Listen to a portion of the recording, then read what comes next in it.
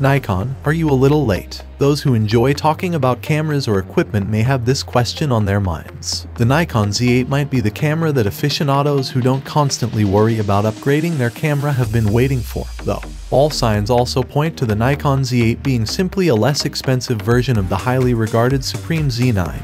But how true is that? To better comprehend the Nikon Z8, let's take a closer look.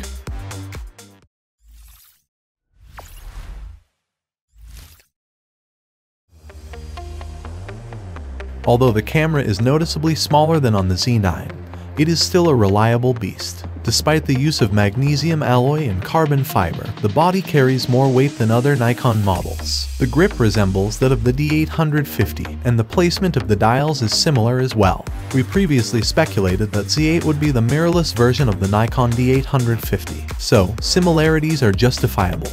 It has an easily accessible AF joystick at the back, along with various customizable buttons. And on the left side of the camera you'll find the control pinnacle. The Z8 shares the same viewfinder as the Z9, but its DX-CMOS chip's parallel readout design provides a highly responsive and low lag feed. Interestingly, the Z8 stands out as the first camera to feature two USB-C ports. However, the smaller body size is made possible by utilizing a smaller battery, so enabling energy-saving settings might give you better runtime. More on this later.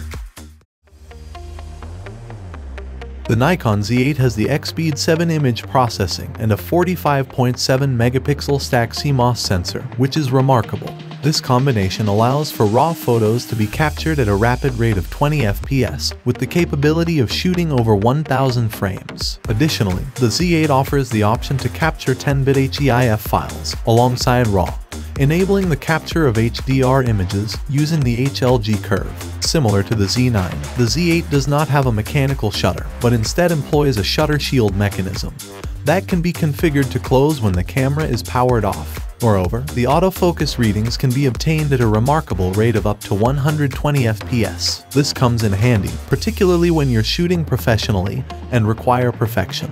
Now, let's talk about its video capabilities. The Z8 can record 8K at 30 FPS video in formats, such as ProRes 422HQ, H1265 or H1264. Alternatively, it can capture 8K at 60 FPS video using the NRAW format. Furthermore, Z8 can shoot 4K videos at up to 120 FPS, either subsampled or utilizing oversamples footage derived from 8K capture at up to 60 FPS. Specs are quite similar to the Z9, as you would have guessed already, but the only difference is in the recording time.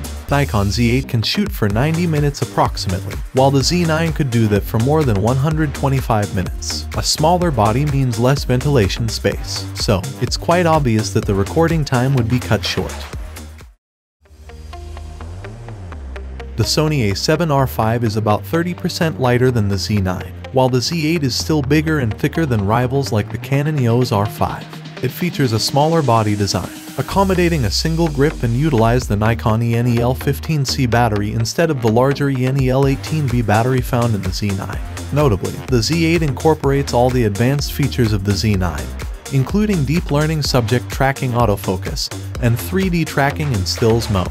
In addition, the Z8 introduces new tracking capabilities for people, animals, vehicles, and even birds. The Z8 also boasts a high-quality 120Hz OLED screen that provides a visually seamless experience almost indistinguishable from a physical viewfinder. To conserve battery life, you'll get the option to set the viewfinder to 60Hz mode.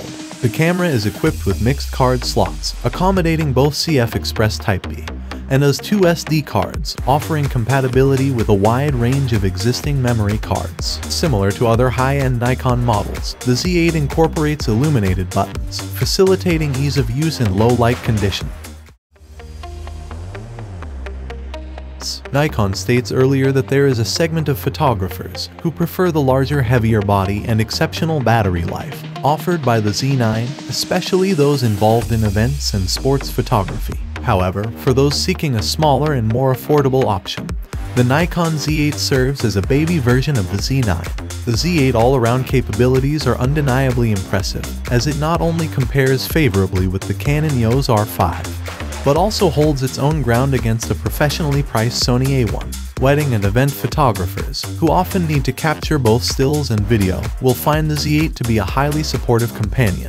Even without utilizing its most advanced video modes, it offers numerous refinements. The fact that we're comparing it with the Z9, which is arguably the best equipped hybrid camera currently on the market, speaks volumes about the Z8's capabilities. We'd like to see the recording time improve over time via future firmware updates like the Canon R5, and there's nothing we could nitpick about this camera. The time they can't take to bring the Nikon Z8, it's all worth it, to be honest. In our opinion, it's gonna mark its place as the best hybrid camera for many years to come. What do you think? Do you enjoy the Nikon Z8, or do you favor alternative models? Post your comments in the space provided below. Also, think about becoming a subscriber for more articles like this. As always, thanks for watching.